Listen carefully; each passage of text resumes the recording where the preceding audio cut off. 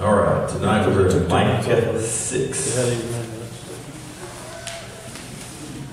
All right, let's pray. Father, we come to you in Jesus' name. Lord, we thank you for this day. Most of all, we thank you for Jesus. Lord, may we open our hearts to your word. May you open your word to our hearts. May we gain some knowledge tonight. And Lord, we love you. We just pray all this in the precious name of Yeshua, Jesus. Amen. All right, Micah 6. God pleads with Israel. I'm going to just kind of call it this beginning of it's like the great court case. So I'll just read this first. Hear now what the Lord says. Arise, plead your case before the mountains, and let the hills hear your voice. Hear, O you mountains, the Lord's complaint. And you, strong foundations of the earth, for the Lord has a complaint against his people, and he will contend with Israel. O my people, what have I done to you? And how have I wearied you? Testify against me. For I brought you up from the land of Egypt, I redeemed you from the house of bondage, and I sent you with Moses, Aaron, and Miriam. O my people, remember now what Balak, king of Moab, counseled, and what Balaam, son of Beor, answered him from the acacia grove to Gilgal, that you may know the righteousness of the Lord.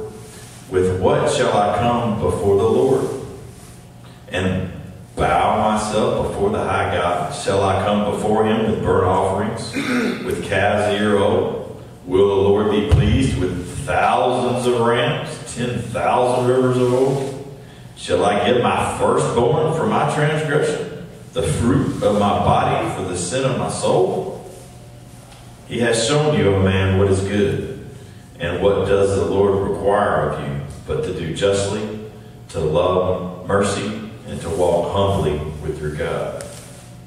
The Lord's voice cries to the city, wisdom shall see your name. Hear the rod, who has appointed it? And there yet the treasures of wickedness in the house of the wicked, and the short measure, which is an abomination, shall I count. Pure those with the wicked scales, and with the bag of deceitful weights. For her rich men are full of violence, her inhabitants have spoken lies, and their tongue is deceitful in their mouth. Therefore, I will also make you sick by striking you, by making you desolate because of your sins. You shall eat, but not be satisfied. Hunger shall be in your midst. You may carry some away, but shall not save them. And what you do rescue, I'll give over to the sword. You shall sow, but not reap.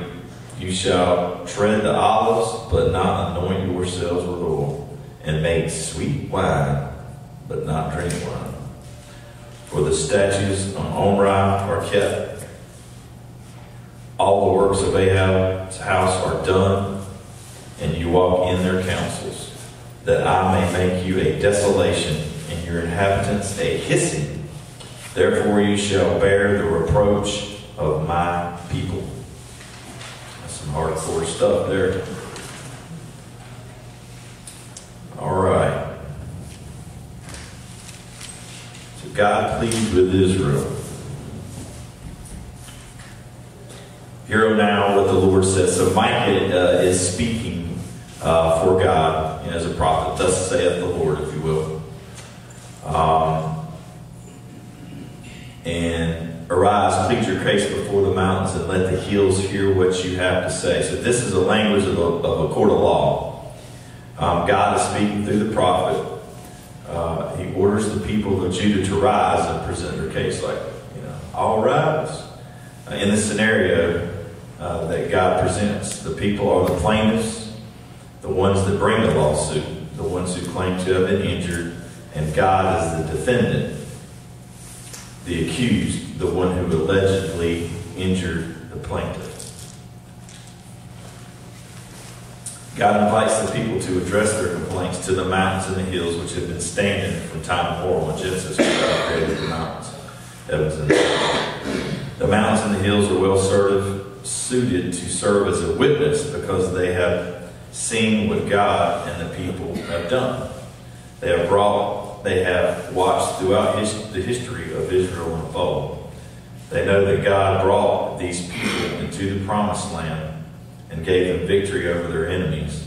They have seen the people build altars to pagan gods on high places. The mountains and hills know who is right and who is wrong. The language in this verse sounds as if God is inviting the people to address the mountains and the hills, as if the mountains and the hills constitute the jury. So the mountains and the hills are the jury in this trial, if you will. If so, this still poses quite a question. How will the people convince the mountains and the hills of equity in their case when the mountains and hills know otherwise? So we can see, you can look in Deuteronomy 4:26, and it says, I call the heavens and the earth as witnesses against you this day. And so here's another example of God calling the heavens and the witnesses in Deuteronomy. So verse 2. Hear, O you mountains, the Lord's complaint, and you strong foundations of the earth. And again, it's Micah speaking, delivering the Lord's message. God invites the mountains and the foundations of the earth to serve as a jury to determine who has broken the covenant relationship that has existed for centuries between God and Israel. From the bottom of the oceans to the top of the mountains, God's creation has witnessed the relationship between God and God's people. God's creation is well suited to reach a just verdict in this case.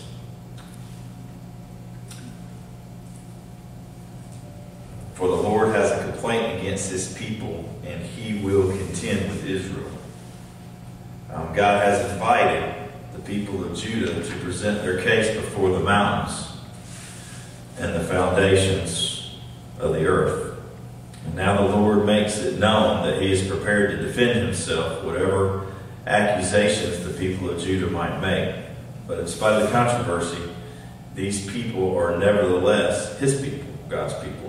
The covenant relationship has been damaged by unfaithfulness of the people to the covenant, but the covenant of the relationship still stands. When I read that, I remember, when God made the covenant with Abraham, he had to put Abraham to sleep and walk between the bulls because Abraham would have broke that covenant. And God never breaks his covenant.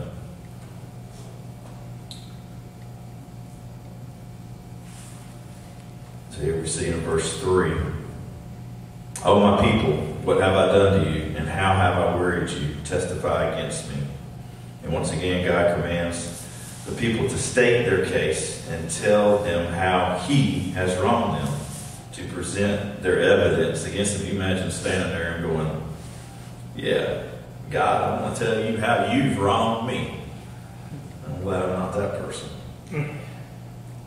That's kind of how sometimes it can be that way today. For I brought you up out of the land of Egypt and redeemed you out of the house of bondage. So God begins to present the evidence in his favor. His first exhibit is part of their history, which is their off mirror, which is the Exodus. Note the play on words that God asked if he had wearied the people. Now he answers that he has not wearied them, but has instead brought them up from the land of Egypt and redeemed them from slavery. He has not brought them down, but brought them up. He was not hindered them, but has helped them. What has God delivered us from, personally? We've all got personal testimonies of what God's delivered us from. I've got my own, and I've got yours, and still delivering us from today. As I was reading that's what I was thinking about, the things that God has delivered us from.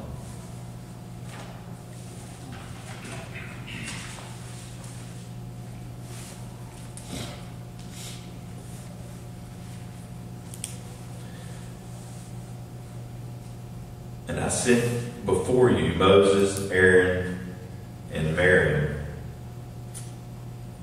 Also, Yahweh brought them up out of Egypt and redeemed them. That word for redeemed is padah, from slavery. The word padah has to do with deliverance.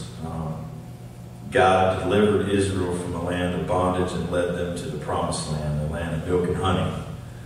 They went into Egypt as undistinguished family, with the exception of Joseph, and emerged from Egypt as a nation. God parted the water so the Israelites could pass through the sea. So he's reminding them, hey, this is what I've done. And escaped the pursuing soldiers.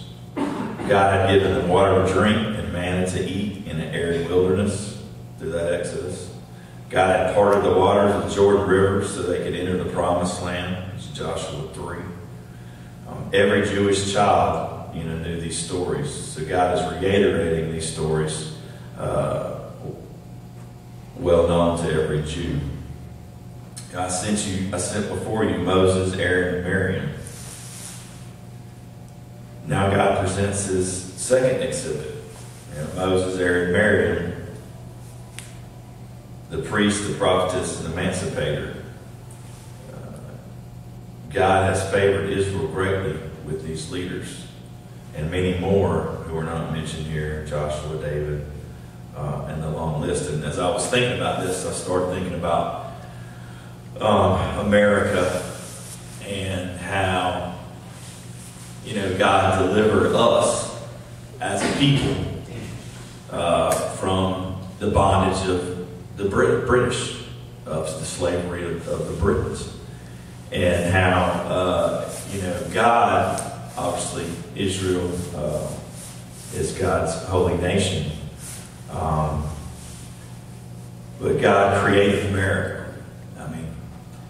His name's on our money. God bless America. He created it. People say it's still a godly nation. I don't know. But we've spread the gospel around the world. We're the most giving country still today. And as I'm looking at this, and as we start getting in here, and I go down a little rabbit trail here in a second, we can relate this message of what God's doing to Israel and is going to do to Israel to us, and what he's going to do to us. But anyway, so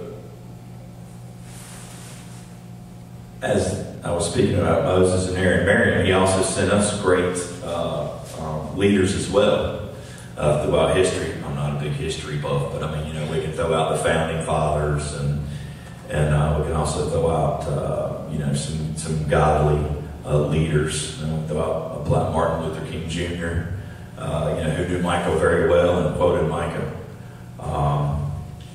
So we've had God send us godly leaders as well. Verse 5. Oh, my people, remember what King Balak of Moab counseled, and what Balaam, the son of Beor, answered him from the acacia grove to Gilgal, that you may know the righteousness of the Lord. God's third exhibit seems a bit odd. It's not a big story that we kind of can remember, but he could have spoken to Joshua in the Battle of Jericho. He could have mentioned David and Goliath, which we all know. The story of Balak and Balaam seems minor by comparison, but perhaps that's the intent. The mention of Balak and Balaam illustrates the depth of God's involvement with Israel's history. For every great story, such as David and Goliath, there are dozens of smaller stories, such as Balak and Balaam.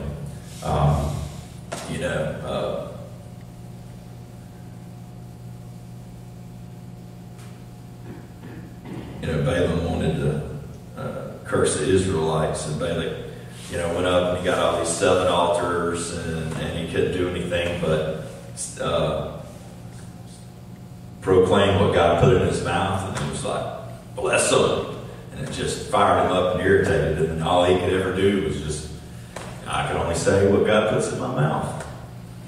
And Balak, king of Moab, was afraid of the Israelites, so he summoned Balaam to pronounce the curse on Israel. For I know that whomever you bless is blessed, and whomever you curse is cursed. It's Numbers 22:6. But the Lord intervened so that Balaam blessed the Israelites instead of cursing them. From Shittim to Gaal, that you may know the righteous acts of God. Shittim was the Israelites' campsite prior to the crossing of the Jordan River, and Gilgal was the first campsite inside the Promised Land. I think I actually taught on that. I don't remember the name of it. In other words, what happened from Shittim to Gaal was that God stopped the waters of the Jordan River so that the people of Israel could cross into the Promised Land. Shittim and Gaal serves as shorthand for the miraculous entry into the Promised Land.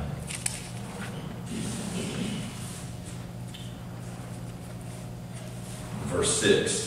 What shall I come before the Lord and bow myself? So now we're getting a little bit of facetiousness. Like, what shall I come before the Lord and bow myself before the Most High God?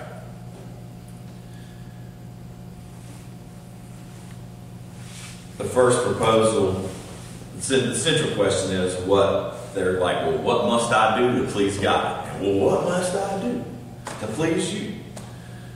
So the first proposal is that a worshiper should bring God burnt offerings with year-old calves.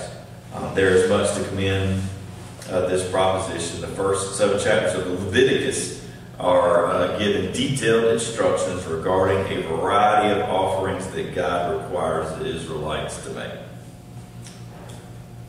The burnt offerings is the first offering mentioned, Leviticus 1, which suggests that it has a special importance.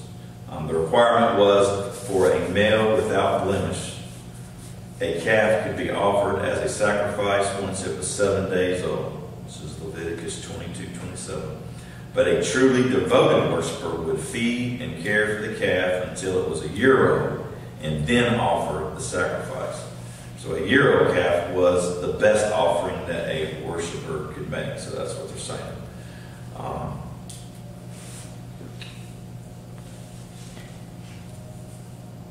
Verse 7. Will the Lord be pleased with thousands of rams, 10,000 rivers of oil?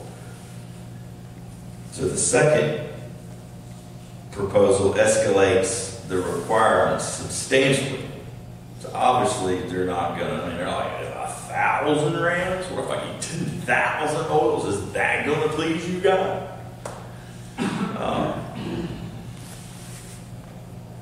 A ram is a male sheep that constitutes an acceptable offering in Leviticus. When Abraham was ready to sacrifice Isaac, the Lord provided a ram to sacrifice in Isaac's place. If one ram is acceptable sacrifice, how about 1,000 rams? Must be super acceptable. If the Lord would be pleased with one ram, surely he would love 1,000 rams. Of course, we know olive oil was one of Israel's primary agricultural products.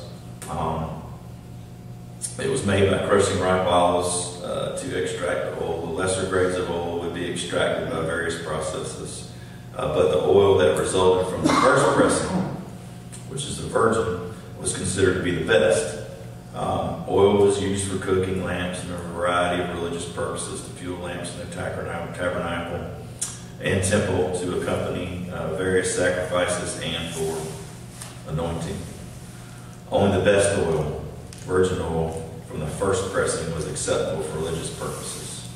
If the Lord would be pleased with the offering of a small quantity of oil, he must be really pleased with a river or 10,000 rivers of oil. The mention of thousands of rams or tens of thousands of oil, constitutes just a hyperbole, because no one could ever afford such a lavish offering. And verse 7 is where we're going to go down the rabbit trail. Verse 7.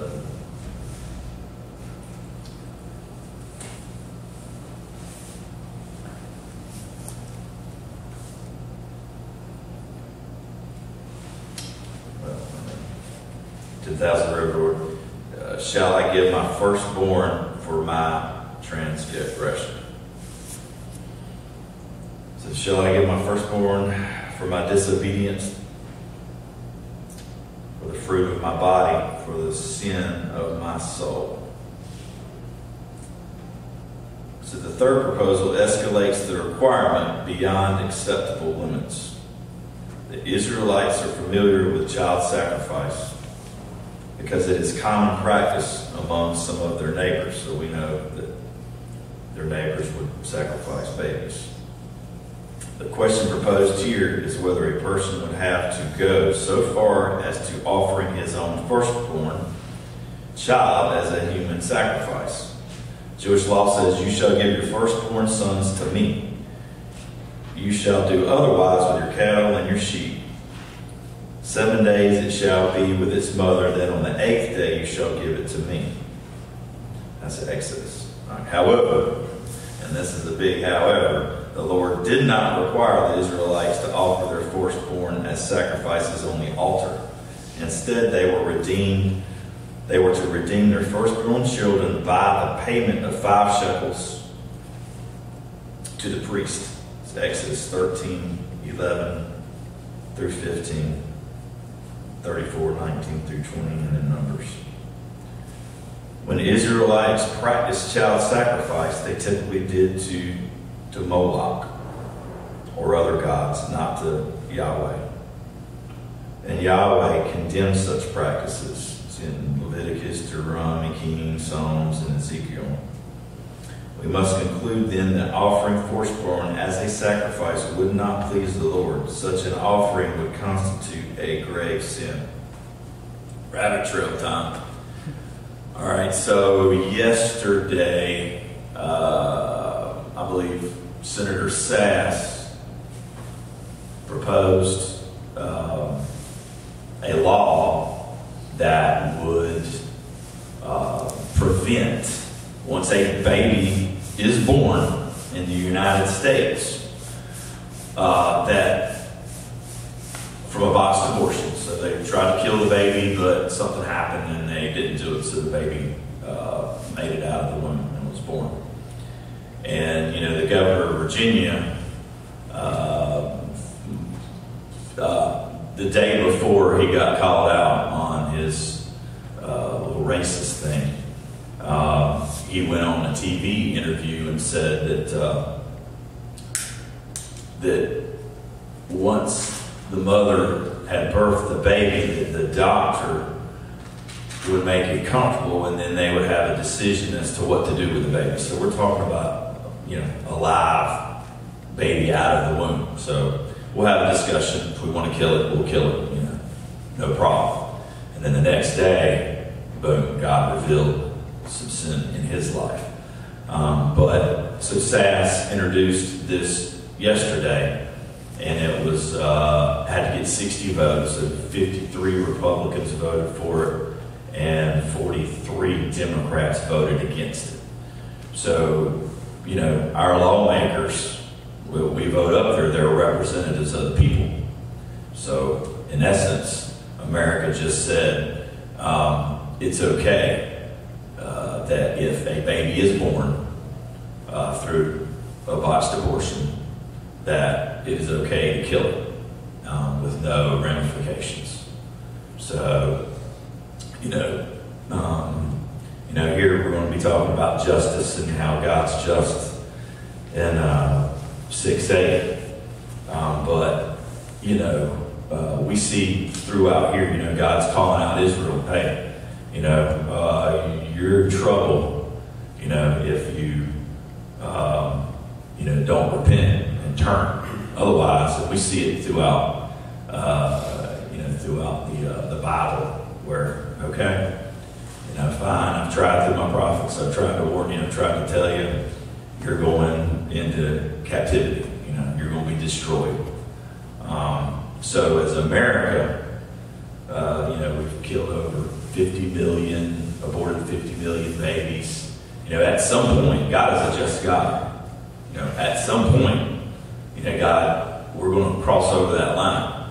At what point was that point yesterday? Did we cross over that line when we said, hey, you know what, as a nation, it's okay. This is acceptable to us. So, I listen to a lot of prophetic stuff, and, God's, when they led astray, God would take them into captivity. And there's when several prophets, let it be established, 2 or more.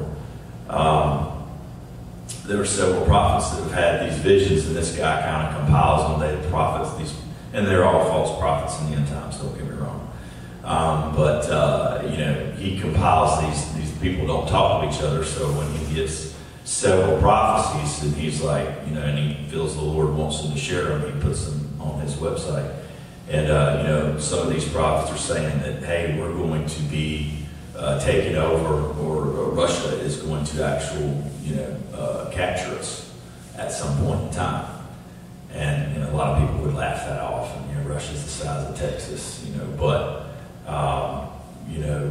is that going, a lot of people ask, why is America not mentioned in the book of Revelations in the end? Are we relevant? Where are we? Have we, become captive? Is that what's coming our way? Just like the Israelites. If we were created, if this nation was created to serve God and go out and be a godly nation, and we walk away with that from that, just like the Israelites, why are we any different? So, now there's still time. I heard today when I was listening, I hadn't listened to a lot of stuff in this past week studying, but today I did hear that the number of people since that came out 30 days ago or whatever, about what that guy said, that the number has increased from the people that thought abortion was okay to not okay by 17%. In 30 days, people were like, what? Because a lot of people, you just go on through your life and you just don't realize what's going on. But now that this has come to light, you're like, wait a minute, that's not right. So maybe, we will repent and change that. But 17% in 30 days is a lot. So maybe the more the word gets out, that will actually turn it and we can change it. In the year 2020, we can change and reverse what's going on. But if we don't and we continue on, I don't know what the Lord's going to do. But He is just. So.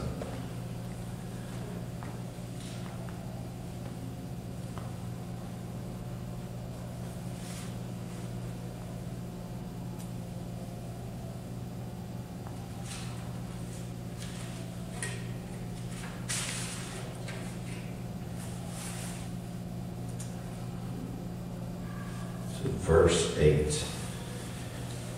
He has shown you, oh man, what is good. And what does the Lord require of you? So what does God require of us? It's like, what do you want from us, Lord? 3 things. To do what is just. To love mercy. Love mercy. Because without mercy, who would be here? God was just, and did what He was supposed to do to us, we wouldn't be here. So we're not only to love, we're to love mercy. And if we love mercy and love giving out mercy, we'll receive mercy. And to walk humbly with your God. So do what is just, love mercy, and to walk humbly with God. And there's a lot of people got teaching on Micah 6, verse 8. And I believe that's what Martin Luther King Jr. had quoted in one of his speeches.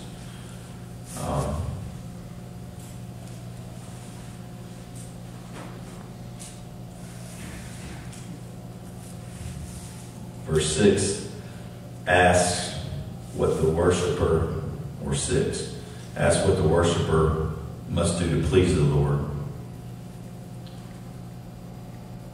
Verse 6, 7 suggests various possibilities all of which involves some sort of sacrificial offering. However, the prophet takes the idea of pleasing the Lord in an entirely different direction.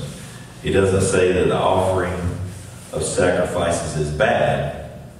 Such offerings, after all, are required by Jewish law. However, the focus of this verse is not on external acts, such as offering of sacrifices, but on attitudes that come from the deepest part of a person's life, from the heart, and manifest themselves in positive actions toward God and fellow humans. What does God require of you but to act justly? Mishpat in Hebrew, to love mercy, hesed, and to walk humbly with your God. This verse is an excellent summary of true discipleship because each of these three actions has many ramifications. It's also a good verse to memorize because it says so few words and it's so easily understood. To really please God, one must act in positive ways toward other human beings and toward God. The prophet spells out three of those positive actions. So to act justly, justice, mishpat, and righteousness, sedah, ka, kwa, are related. Justice involves bringing people into a right relationship with God and each other, and these relationships produce righteous lives. And God's law provides very specific guidance regarding to just behavior. Justice requires witnesses to be honest. Man, where did that go? You look up the Capitol Hill today, jeez, man, whatever it is.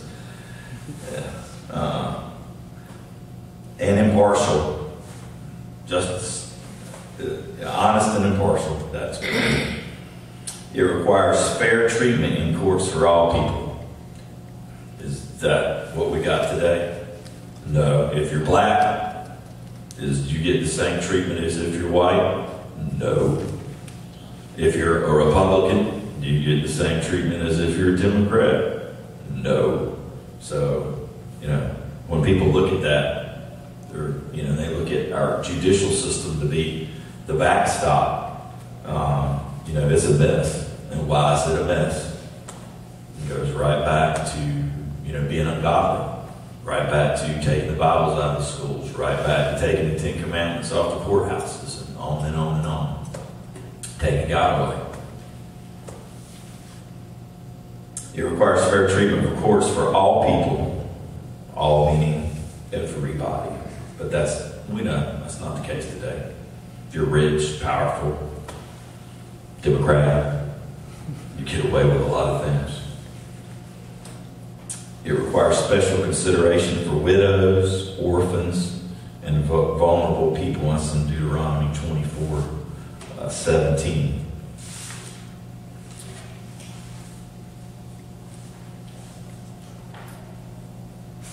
To love mercy. The word hesed has a rich variety of meanings. It's kindness, loving kindness, mercy, goodness, faithfulness, or love.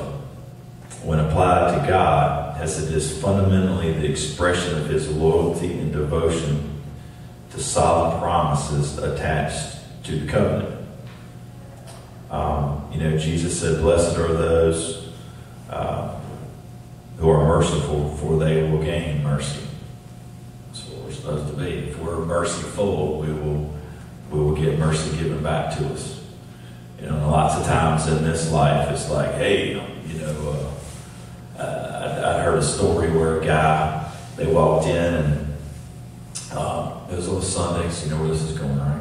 He was in a suit, him and his wife, and this lady walked around with a 5-gallon bucket of sour cream, spilled it on him, and he was like, hey, you owe me $350 for this suit. Obviously, he had come from church. And the manager's like, hey, okay, can I have it cleaned up? I want a new suit. So they left, and the guy wrote him a check. And, but a lot, and I've heard this before, a lot of, did he show mercy? He just came from church. Did he show mercy as a Christian? Of course not. And a lot of food or waitresses on Sundays. What does that say about us as believers? That's horrible. So, if we want mercy, and trust me, we want mercy, we're supposed to give it. So those that have wronged us, we know that, if you hold on to that, the only thing you're doing is killing yourself. Like literally. Your blood pressure, your endorphin, your adrenaline, all that stuff will eat at you, and it will literally kill you. That's why the Bible says, you have to forgive. And if you do not forgive, God will not forgive you. It's the bottom line. So if you walk around in unforgiveness, you're not going to be forgiving yourself. And there's some health benefits. I like that.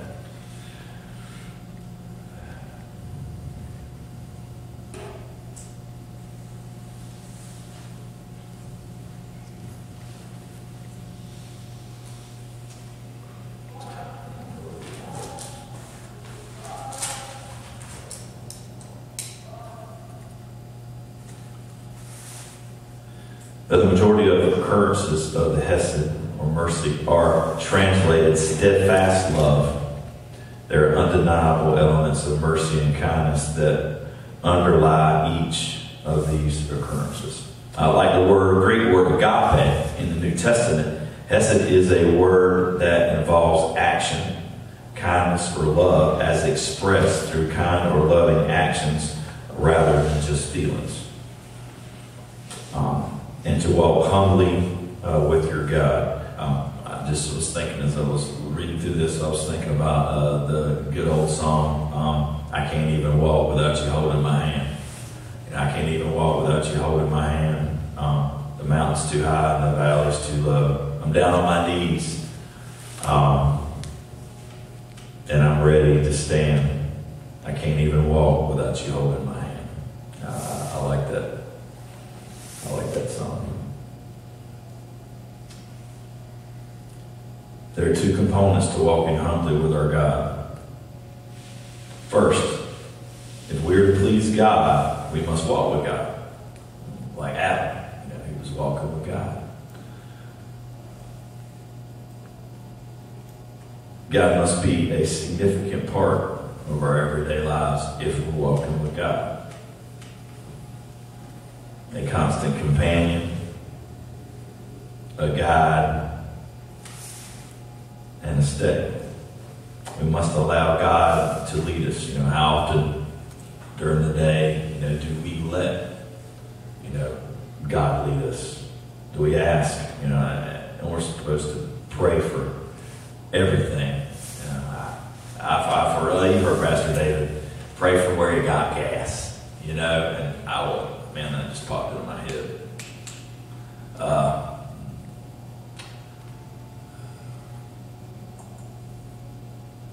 I started to work at the food bank in downtown Winston. Well, I really wouldn't have shared this, but I guess I'm going now. So they're feeding a bunch of people there. They got Hebrew stuff on the walls. God's there. I felt it when I walked in the door. And so when you're working around a bunch of godly people, they're feeding a lot of people, and it's mostly ministries. So it's the churches that are taking all this food and distributing this food. Matter of fact, Thursday's like build day. Like they have it every once in a while, and people literally they had to bring a police officer on 109 to stop the traffic to get it. I think surely it's more than that 1 gallon, but literally the building I've got to leave. I can't work there because these people are literally coming that far to get. I think it obviously. If they're walking, standing in there, there's two maximum. Two maximum of 2 gallons of milk.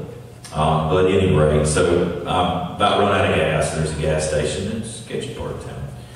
So I'm looking around, going, I'm thinking, man, somebody gonna walk up to me. It's what I was like, the Lord was preparing me for what was fixing to happen. I just didn't know. So I get out, I put it in there. I'm like, okay, well, I'm gassing through things here, so yeah, I'll just watch this side. And then I said, it's easy for me to just get in the truck. I was sitting in the truck.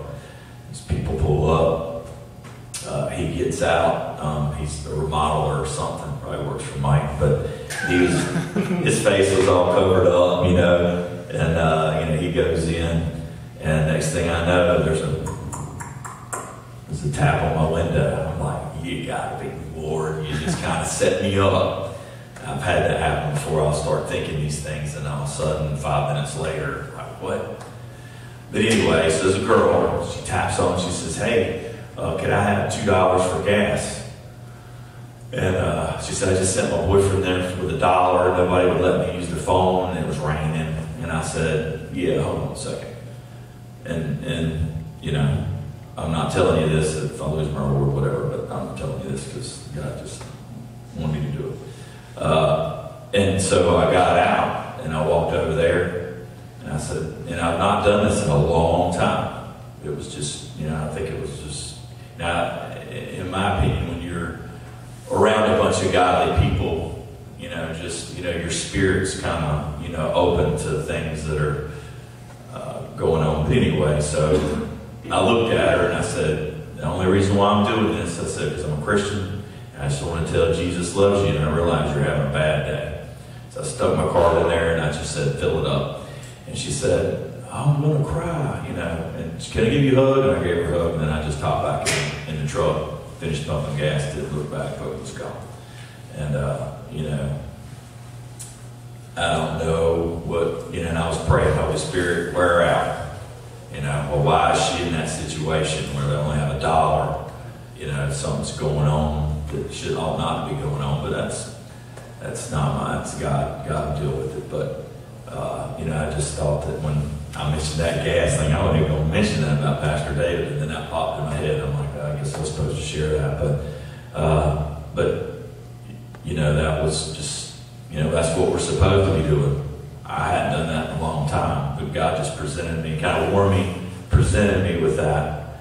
And, you know, that was cool, you know, for me personally. Now, hopefully that'll, when I pull up again, I'm going to be a little more open to it. You know, then I start thinking about the guys, you know, the guys standing on the side of the road. You know, normally I don't give a drug addict money.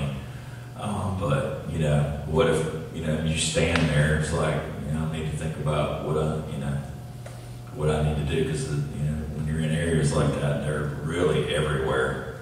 But like, I wasn't going to give her cash. I knew better than that. But anyway, hopefully that, you know, changed their lives. You know, hopefully at some point in time they'll remember that, or she'll remember that, or he'll remember that, and they'll come to the Lord. But anyway, pray about where to get gas, or, you know, in our daily walk, we're praying about, I guess, everything that we do in our daily walk with God. So God's got to lead us. Second,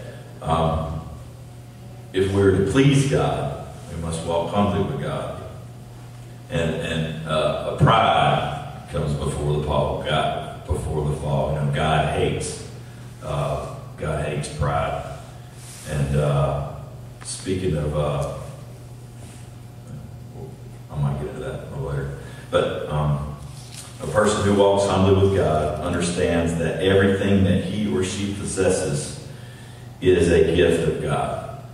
And the older I get, you know, the more I just, man, what else do I need? Praise God, I got what I got.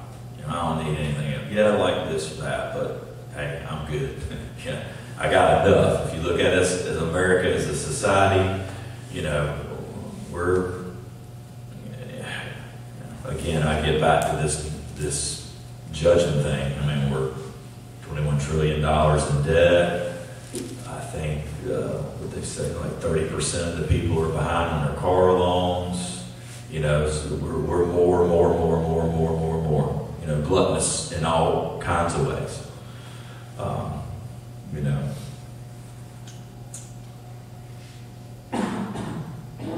a person who walks humbly with God will try to determine where God would have him or her go, rather than trying to set his or her own direction based on his or her own wisdom.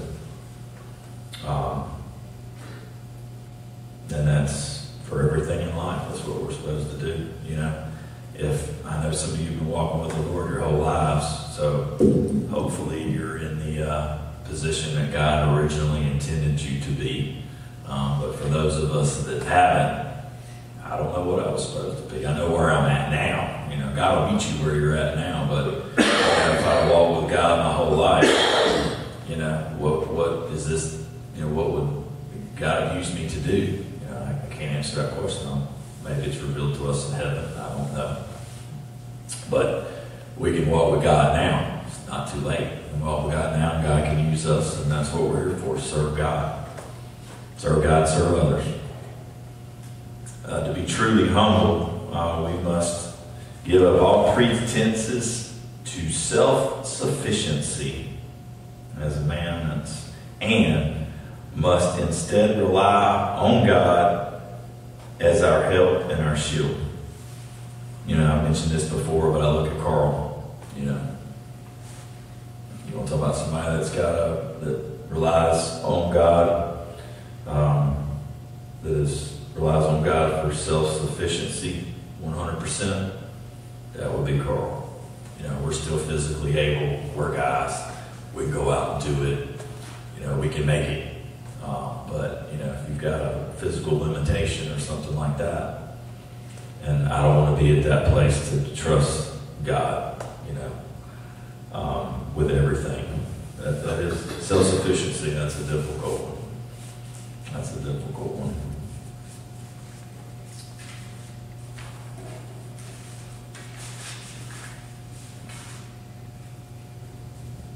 Verse 9. The Lord's voice cries to the city, wisdom shall see your name. Hear the rod, it's coming. Who has appointed it? That would be God. Verse 9.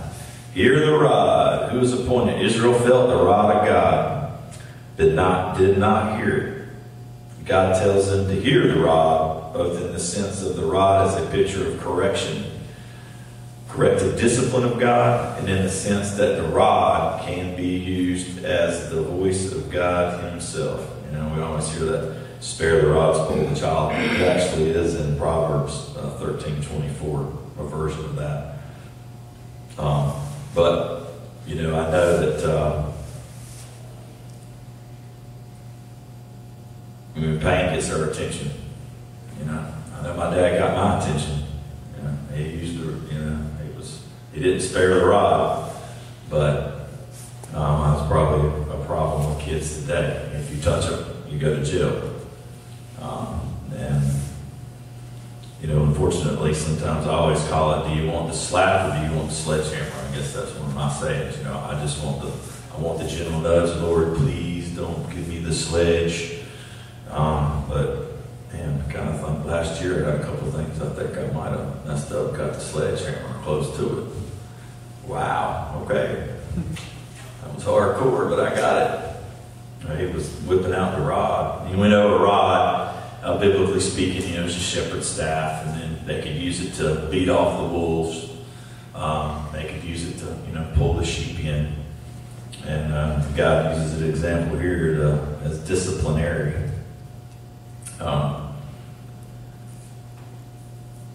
We can rest contently in our sins and in our stupidities.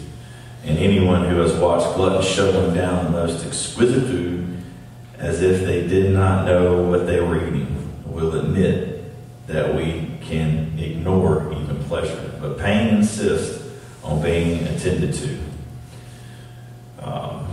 This is C.S. Lewis here. God whispers to us in our pleasures, speaks to us in our conscience, but shouts in our pains. It is his megaphone to rouse a deaf world. That was C.S. The book was The Problem of Pain. That would be a good book to read.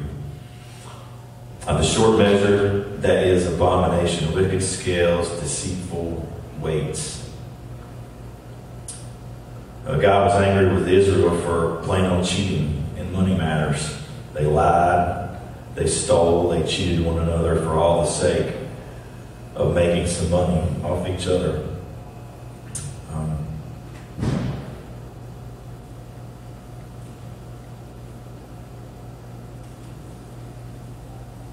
So they were using scales, and they had scales, but they had two sets. They had one set of scales, but they had two sets of measuring. So when they would buy something, they would give it. They would use the equal measures, and when they would sell something, they would use the short measure. And it was said, like, I was listening to Chuck Smith, and he said that a baker sued the farmer, so they were in court, and he said, man, the farmer's been shorting me a pound of butter. I'm getting like 12 ounces now. So the farmer, pled his case. He says, well, I got equal scales. I just used the loaf of bread that the baker gave me. So the baker was shorted to begin with.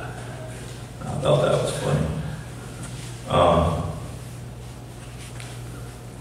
Rich men are full of violence. The sin of Israel went further than just cheating others in business and commerce. They also made themselves rich through plain violence.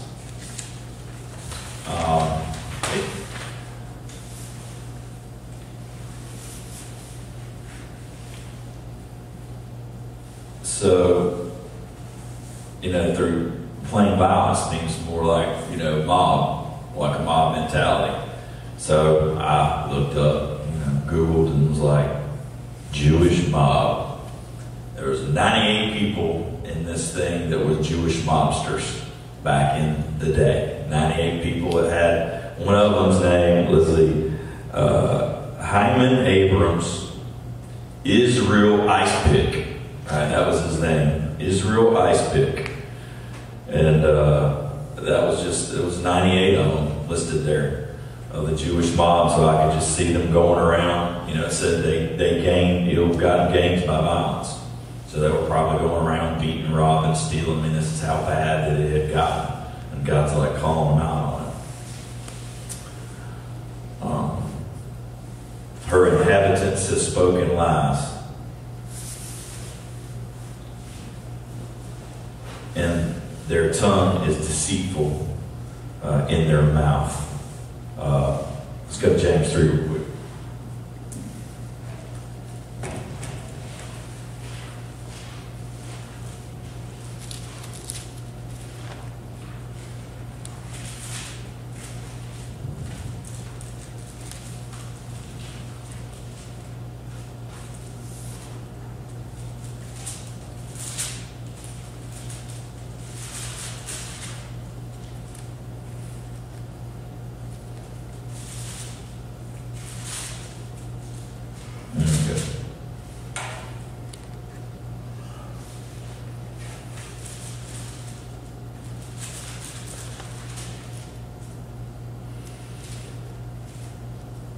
So even so, the tongue is a little member that and boasts great things.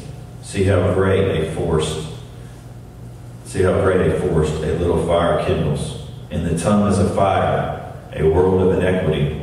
The tongue is so set among our members that it defiles the whole body and sets on fire the course of nature, and it is set on the fire by hell. For every kind of beast and bird and reptile and creature of the sea is tamed and has been tamed by man. But no man can tame the tongue. It is an unruly evil full of deadly poison. With it we bless our God and Father, and with it we curse men who have been made in the image of God. Out of the mouth proceed blessings and cursings. Brethren, my brethren, these things ought not to be so. Does a spring send forth fresh water and bitter water from the same opening? Can a fig tree, my brethren, bear olives, or a grapevine bear figs? Thus no spring yields both salt and water and fresh. Who is wise and understanding among you? Let him show by good conduct that his works are done in the meekness of wisdom. All right.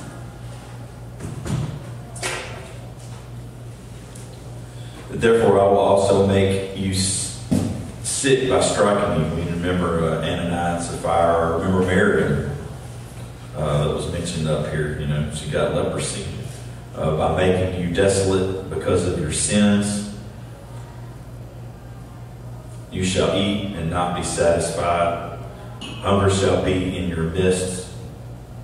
You may carry some away, but you're not going to be able to save it. And what you do, I'll give it over to the sword. You shall sow. You work in the field, but you're not going to get anything. You can plant it, but it's not going to come up. You shall tread the olives, but not anoint yourselves with oil, and make sweet wine, but not drink it. For the statues of Omri are kept, which that was Ahab's father. Horrible, one of the worst kings Israel ever had. All the works of Ahab's house are done, and you walk in their counsel. You walk in that ungodly counsel, that I may make you a desolation, a state of destruction, and your inhabitants a hissing. You know, so they're literally today, you know, how many people hissing is hating. Yeah, shit you. How many people are doing that today to the Jewish nation? You know, just because they're Jews. I still, it just blows my mind, you know, which we know it's a spiritual thing. You know, poor little Israel. The whole world's going to come against them in one day. And I mean, now we're seeing anti-Semitism. Wow. You know, it is definitely on the rise. It is insane. And that'll continue, you know, until Jesus comes back. Therefore you shall bear the disappointment of my people. All right. Any questions? Comments? Keep it to yourself. No, I'm just kidding.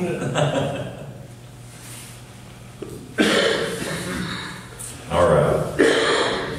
Let's pray. And there was a prayer request today. Anybody got that on their phone? We'll pray for that. Somebody's daughter was having some problems. Seizures. As a group, we'll pray for her. Sam Richards' daughter, Crystal. Okay. Crystal. All right. Father, we come to you in Jesus' name. Lord, we thank you that we got to get together as men tonight, learn your word, and hopefully learn something that we can take with us out into the world. And Lord, we lift our sister Crystal up. Lord, that these seizures, they don't know what's causing them. But Lord, you're the great healer. You are the great physician. And Lord, we just ask in Jesus' name, Lord, that these seizures are gone. And they don't return. Lord, we'll give you all the praise and all the glory. And Lord, we just thank you that we get to come to you when things are going bad. And Lord, thank you for your mercy. Especially thank you for your mercy and thank you for your son, Jesus. And Lord, may we give other people mercy as we leave here. And Lord, may we walk humbly with you. And Lord, we love you. We just pray in Jesus' name, amen.